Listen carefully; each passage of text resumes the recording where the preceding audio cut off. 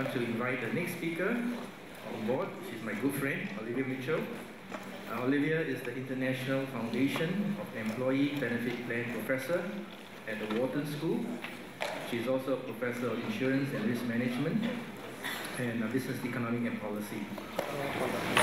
She's the Executive Director of Pension Research Council and Director of Wharton Center for Pension and Retirement Research at Wharton School. She's currently a Research Associate at NER and the Director of Wells Fargo. In SMU, she's very instrumental in helping us set up the CSS, Center for Civil Security, and she is a Senior Research Fellow at the Center. She will speak on ADLs and nursing home admittance. Let's welcome Olivia.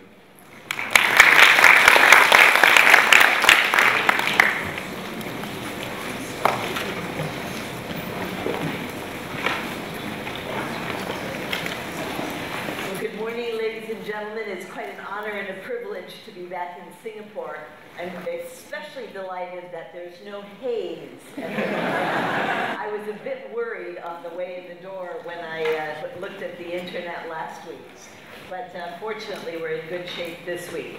So by way of introduction, let me just thank SMU and the Sim Ki Boon Institute, and in particular, Dr. Benedict Ko and the Center for Civil Security that has been sponsoring these annual conferences now for 6 years, and I hope for many more years to come. The topic that I will discuss follows very naturally from what Mike Hearn talked about, namely some of the factors that precipitate frailty in old age, some of the ways of measuring limitations of activities of daily living. Our focus in the paper that we're working on is a bit more insurance related because that's my background. What we're interested in ultimately is looking at the kinds of factors that influence the demand and the supply for long-term care insurance in countries which have or which need a market in that space. So that's really the focus where I will be moving to. So let me just give you a bit of background. What we see here is that in the US, and this is US data I will be talking about today, I hope, by the way, that in years to come, we can do the similar sort of research in Singapore with longitudinal data, because that's very much what you need to be able to track people through time, as Dr. Hearn mentioned. But what we see here is that the share of the elderly population is rising. So in 2010, if you look at the fraction age 65 to 74, it's about 9%, about 6% in that middle group, 75 to 84, and only about 2.3% in the 85 plus. But as you look through time, 2030 and 2050, the fraction of people moving up, especially into the 85 age group, is increasing substantially. And as we saw from the previous set of presentations, the 85 plus group is the group that's most likely to be in need for some sort of care. The one thing I will say, speaking as a baby boomer, and I think many of you know what that means, it means you were born between 1946 and 1964. I see a few members of my generation. One thing that you don't realize when you're younger than that, and I'm increasingly beginning to realize it, is that the so-called elderly or older population is very heterogeneous. It's very, very diverse. And when you're 20 years old, I think they say if you're 20, don't trust anyone over 40. But when you start to get a little bit older, what you realize is there's a much more diverse group of population in the 65 plus age category. And the needs and the interests and the requirements change dramatically with age. What we see in the US is that the rate of institutionalization, that is people who need care, aged care homes, changes dramatically. In the 65 to 74 age range, it's a percent, 1.3%. And if you look at the 85 plus age range, you see over 9% of the folks are in nursing home care currently, and about 4% are in, or 5% are in some kind of residential care facility, perhaps not requiring quite as much in the way of detailed medical care, but needing help, for example, with some of the ADLs we're going to be talking about. And today, if you look at the entire population, 65 plus, it's a relatively small number, but it will be growing, as we know, as longevity extends and more people live longer. So let me talk a little bit about the challenges that we face, and I think in many ways are quite similar to what Singapore is looking forward to. Right now we have about 3.3 million Americans in about 16,000 nursing homes, about 1 of 7 people over age 65, and more than 1 in 5 of the 85 plus are in nursing homes.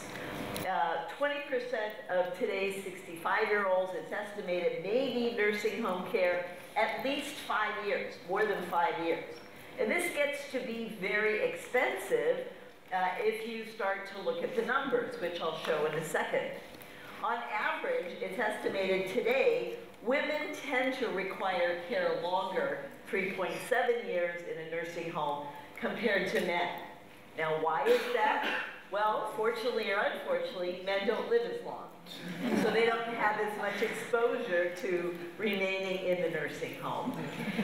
Also, what we know is across the world in many countries, women tend to marry men older than they are, and women tend to provide more of the care to their husbands when they become frail.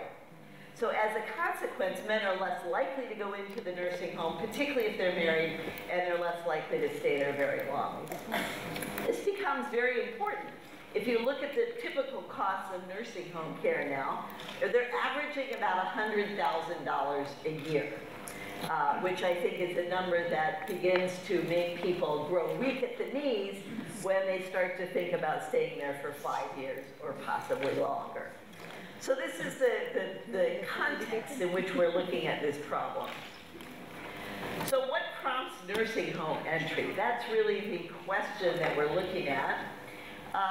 First of all, poor health, and as Michael mentioned, both mental and physical is driving this. We also are looking at the same kinds of criteria, the activities of daily living limitations or failures.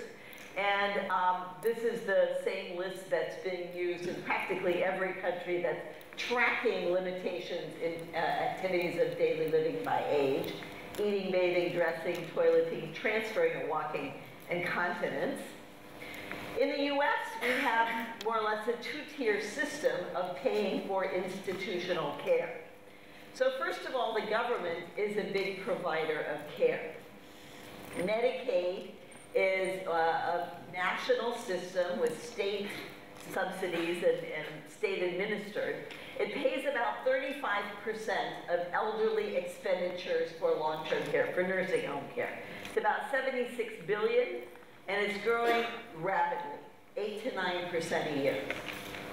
Now, one of the important things about Medicaid is that it is means tested. It's income tested as well as asset tested. And there's some variation state by state. In fact, I've started talking to older people lately who are strategically planning to move to states where the Medicaid coverage is more generous and maybe some of the asset tests are less rigorous. So what we see is it'll vary across state. It's on the order of around $2,000 worth of income a month and about $5,000 in assets. Important to note, in the US, typically they exclude your home from the asset calculation. That's not true in every country. And obviously, one of the concerns is that if your home is excluded from your asset test, the incentive is to put all your wealth in your home, because that won't be counted when time comes to be deemed in need of care. Now, again, the state plays a big role. We have 50 states in the US, and so there's differential patterns across states. The state will assess the enrollee's medication needs, nursing needs, the medical and physical impairments, and decide the ADLs and the instrumental, the more high-level activities of daily living to determine whether an individual needs care and how much care he or she needs. And the trigger under Medicaid is typically a 3+ ADL standard. And as far as I know, and we can talk about this during the discussion, that's also the trigger for Elder Shield in Singapore. So it's a common trigger. Cognitively impaired would also be a trigger as well in the US case. In addition, we have a national health insurance scheme for the elderly, which is deemed 65+. As I start to get closer to this magic number, you know, we need a new title for this, but anyway. Medicare does cover some nursing home provision, but usually only if you've first been through a hospital stay.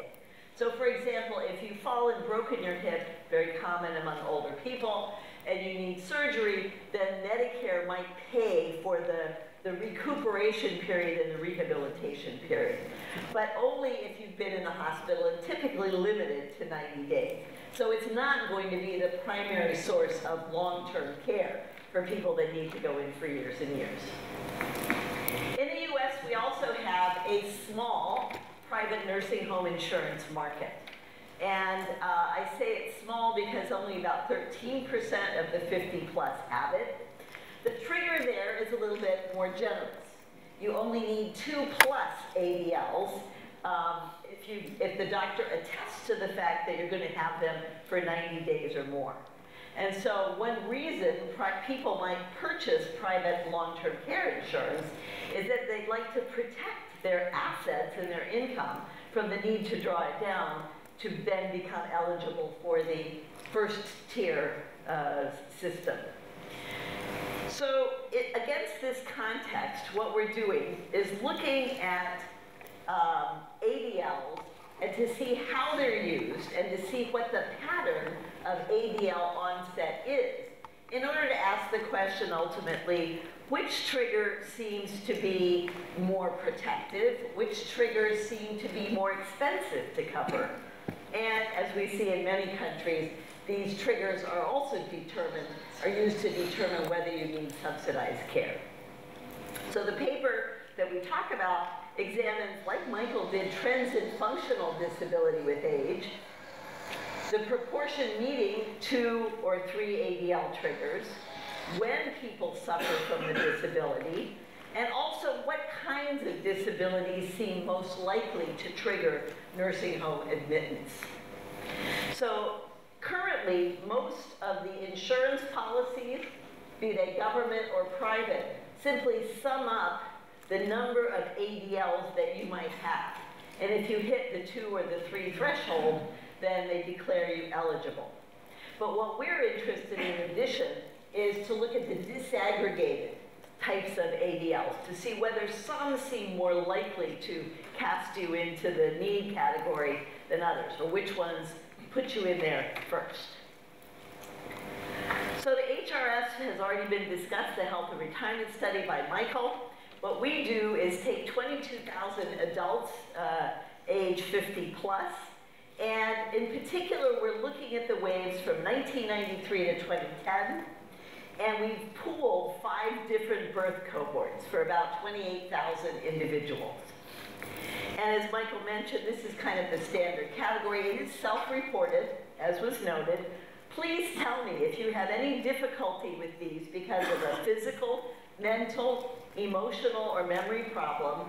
Exclude any you expect to last less than 3 months, and then there's a list. Do you have difficulty with any of these from the list that we've studied?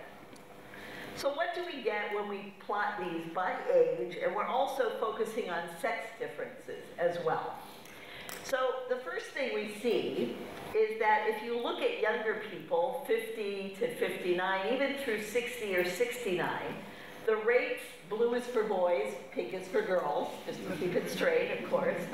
And so male all and female all refer to the question, do you have any disability at that age, counting people both in the community and people who are institutionalized. The other group, the dotted lines, refer to people only who are in the community, so that we exclude folks that have already been institutionalized. Now, what we also see is after you get to be around in your late 80s and especially in your early 90s, there's a big increase in the level of 2 or more ADLs with age.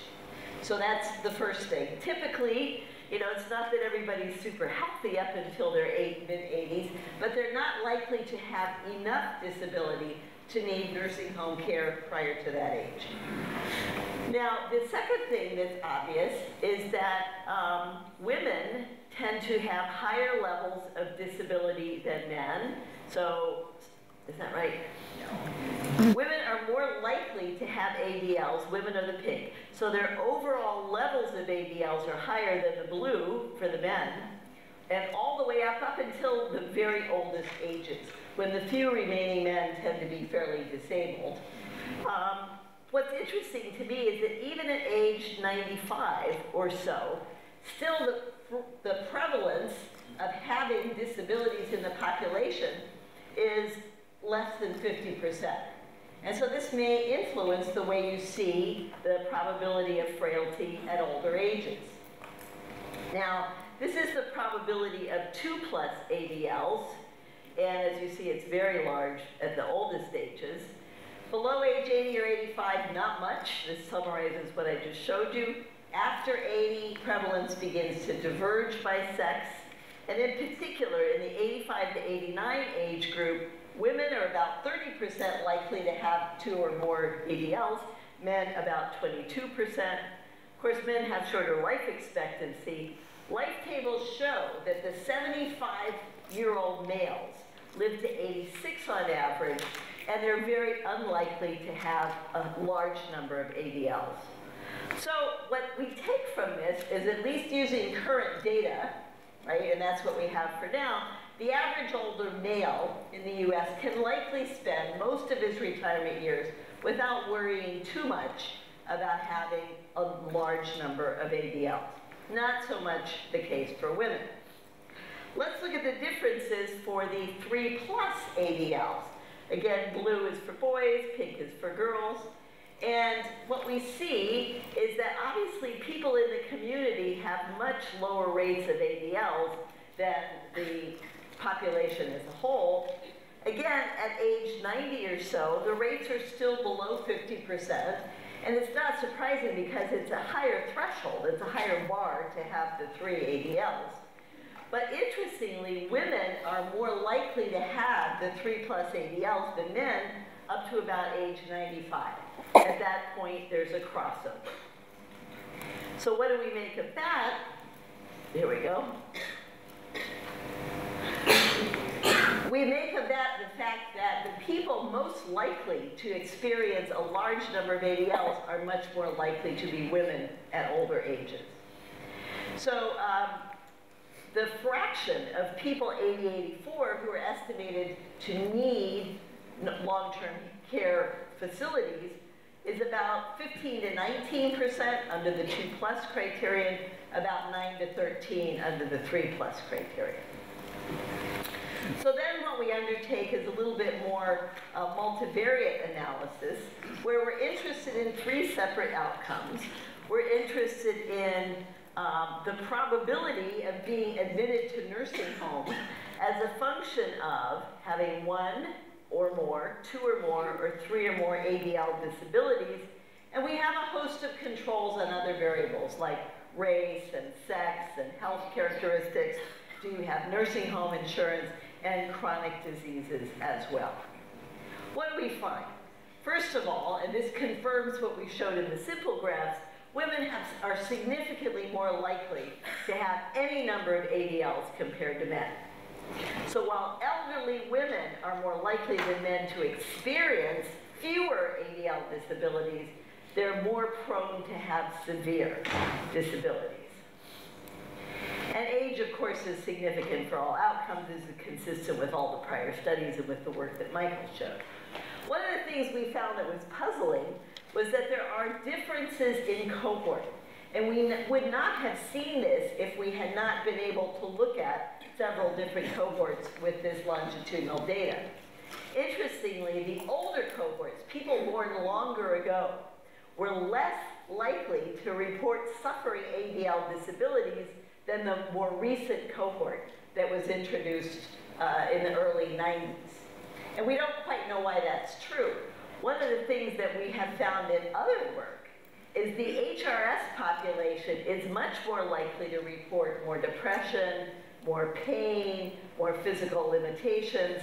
And we surmised in that other research that the more recent generation may simply find that it's socially acceptable to report more depression. Now there's medication for it. More pain, now there's medication for it.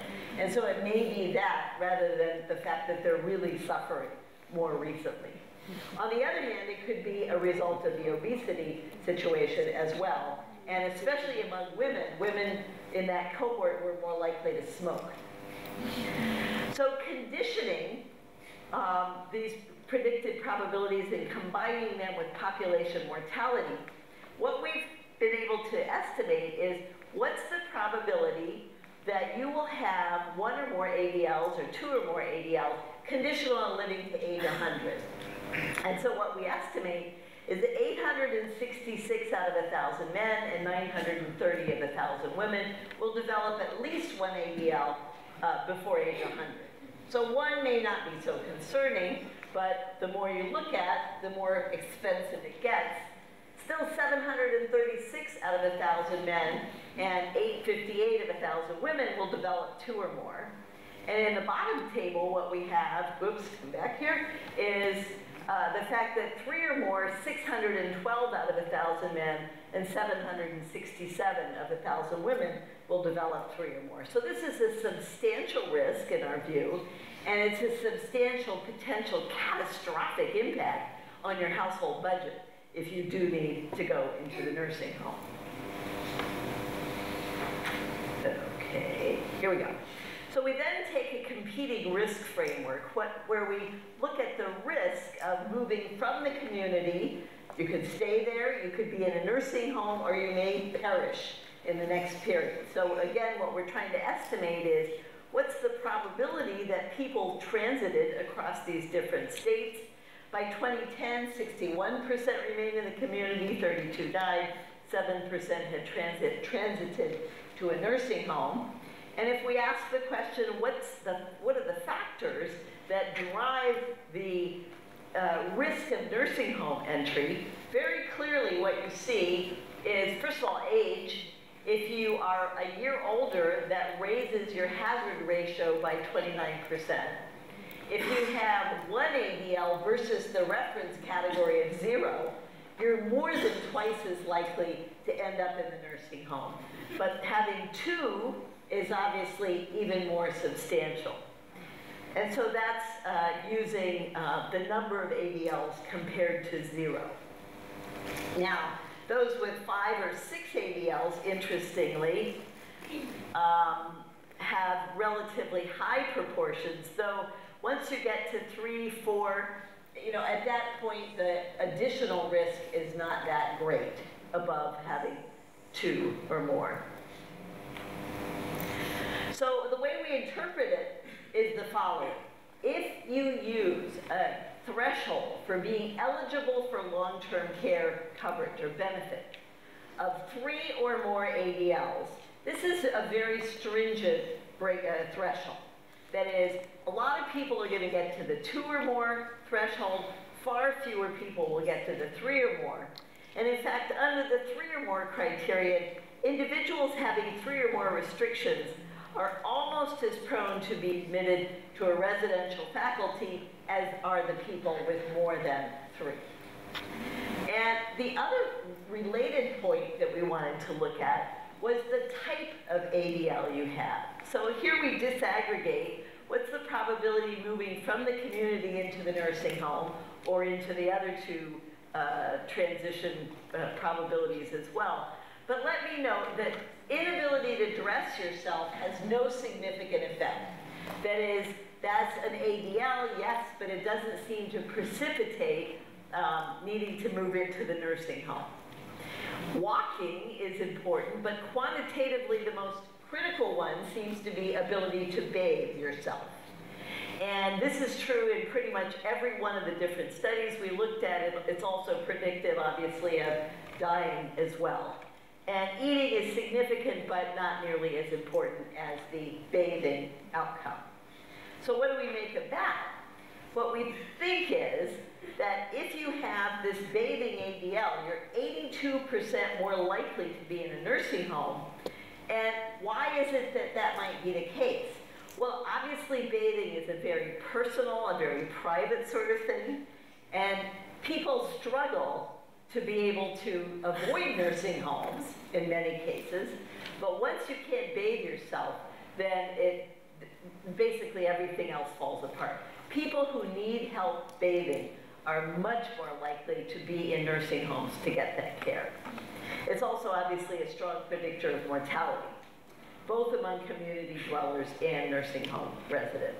The walking and eating are important, about a 25% higher risk of nursing home entry. And the rest of them, surprising to me, because I have a 90-year-old mother, are much less predictive of nursing home entry.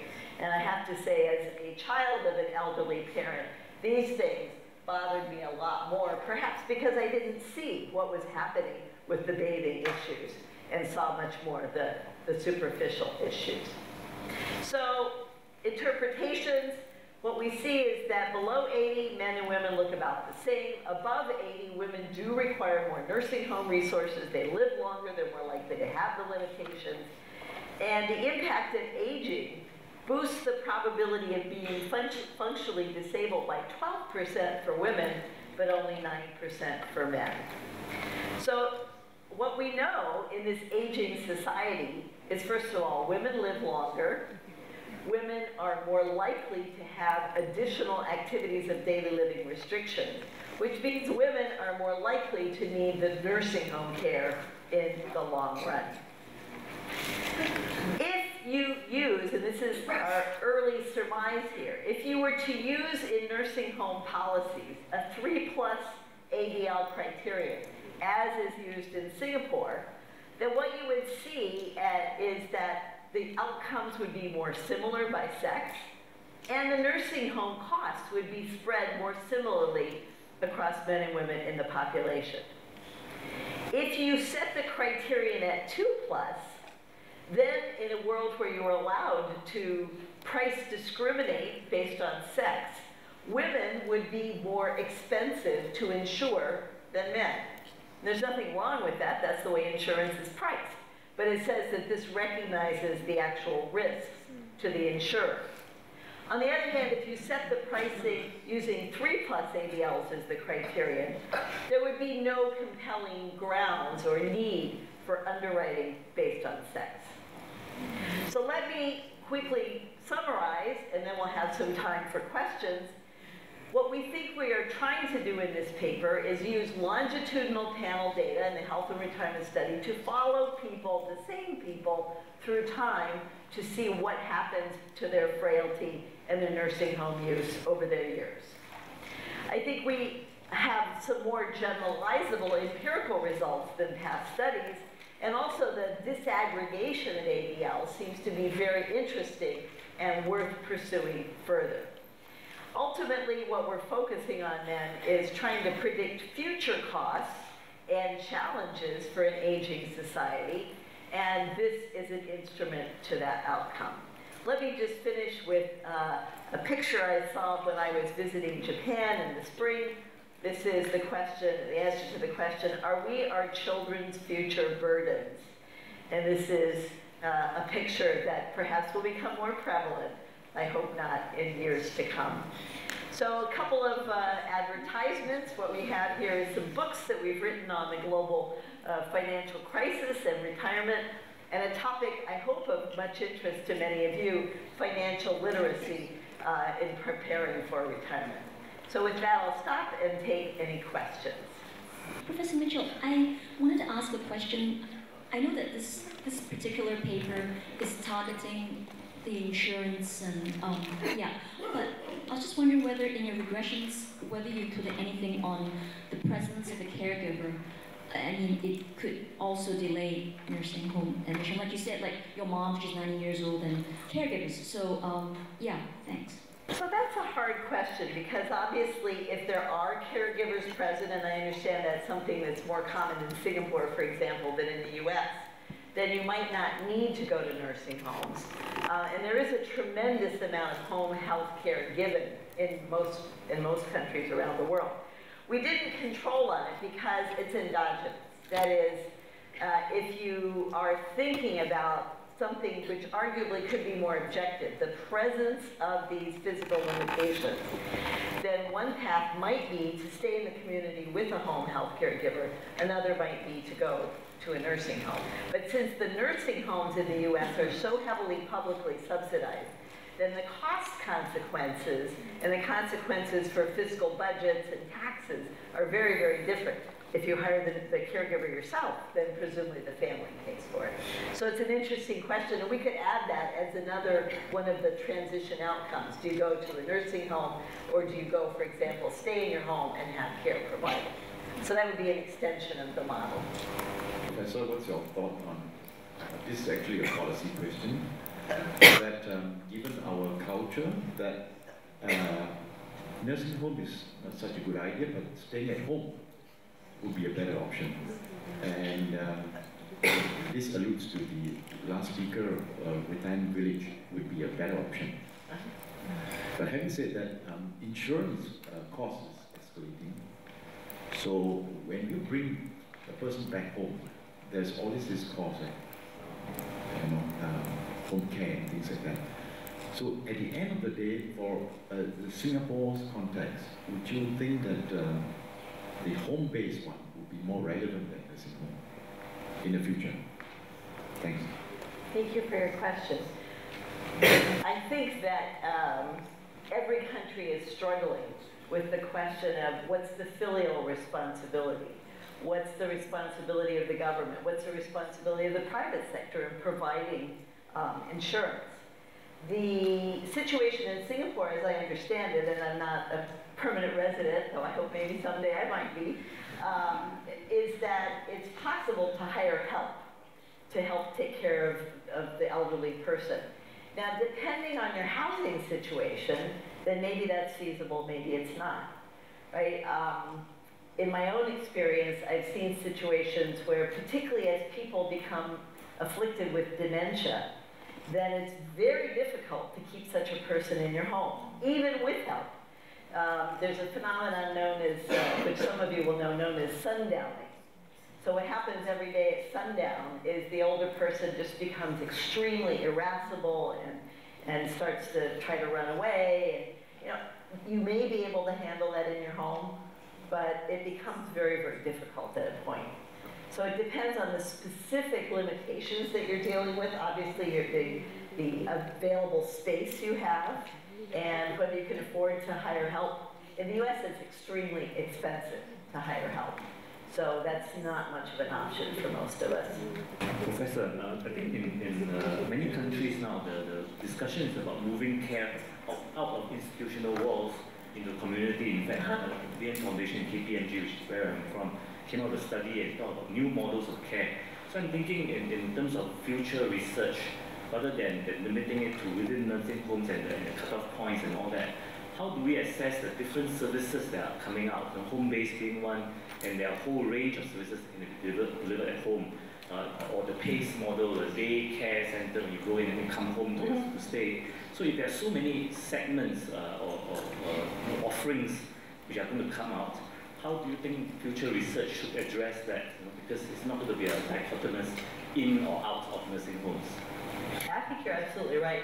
The thing that I've seen develop in the US, and I think we'll hear about this later from one of our colleagues, is the graduated residential approach, where you might move in when you're, I don't know, 70 perhaps.